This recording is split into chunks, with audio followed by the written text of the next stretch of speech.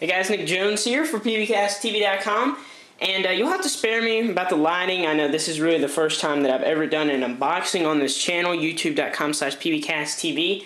And I know as the new year approaches, a lot of people are making resolutions. One of my New Year's resolutions, though very, I don't know, it's as stupid as it may sound, is to do some of these unboxings, to do hardware reviews. I'm going to be doing a lot of hardware reviews in the upcoming weeks and months on youtube.com/pbcasttv, so make sure you are subscribed.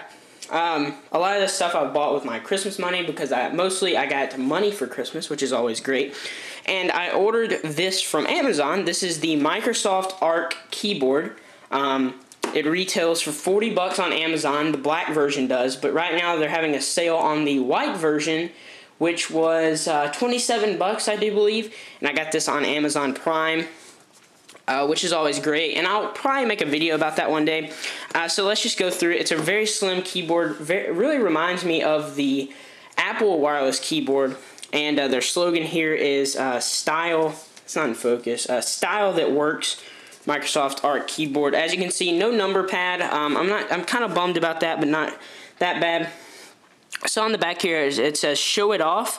Clean lines and an eye-catching shape complement your style. Here, there, everywhere. Lightweight, compact, and perfect to fit anywhere for use.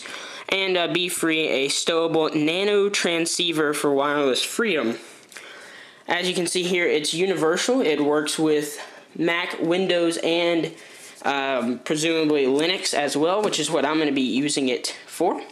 So right here you can just see standard Microsoft keyboard thing. So let me take it off camera here so I don't slice my finger open. Standard unboxing knife. I know you guys like to take pride in looking at the knife sometimes. I don't know why, but anyway. So this is a really nice keyboard. It caught my eye since about a couple months ago. I think this has been out for about 4 or 5 months now. But I haven't really needed a new keyboard until I'm building my new PC, so I need one. So here it is. I wouldn't want to take it out without you guys. Looks really like the Apple presentation here, which I think is what they're going for. So let's just take it out, and it's in this really nice, I don't know, it kind of feels like a byproduct. As you can see, the recycled logo there. I think it's a recyclable type deal. Really light on first impressions, but let's go through here. I think this is a driver pack or something. Install guide. No CDs. That's kind of odd. Sometimes they'll include CDs. But no, this is start here, which is, very easy. And also the user manual. Yeah, I don't read user manuals, so that's going in the trash. And then all we have left here is the batteries. So really minimalist. What am I looking for? Packaging there, so that's always cool to see Microsoft going with that. I really got this because I was since I am building a new PC that's going to run off Ubuntu and maybe some other Linux distros, I was kind of worried about doing, going with an Apple wireless keyboard, which is, of course, Bluetooth. So, I was worried about compatibility issues, pardon me as I throw that away. But anyway, let's go ahead and get it out of this pouch here. This is the black version. I don't know if I said that. You can probably tell by the packaging. Whoops. If I can get it out here. So here it is. It's very lightweight, and as you guys may not be able to see, but it has a very distinguished curve to it.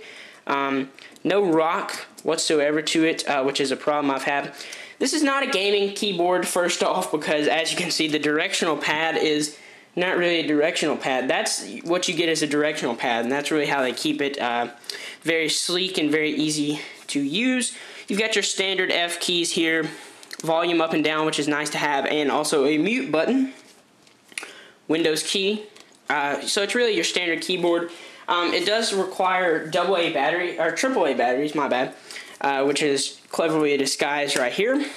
Pull this off, and you can simply slide the batteries in. What I could tell on the internet from other reviews, this does have very nice battery life. And the cool thing is, you got these, rubber stoppers here, wide on the bottom, as you can tell, and it's got a magnetic holder for the nano wireless receiver thing. So that's always cool. You guys make sure to check out the channel. youtube.com/pbcasttv for a full review of this later. I'm going to be able to use it for a couple weeks and give you my full review. So make sure to check out pbcasttv.com and also twitter.com/thatnickjones for all the latest updates. So until next time, guys, with the Microsoft Art keyboard, I'm Nick Jones.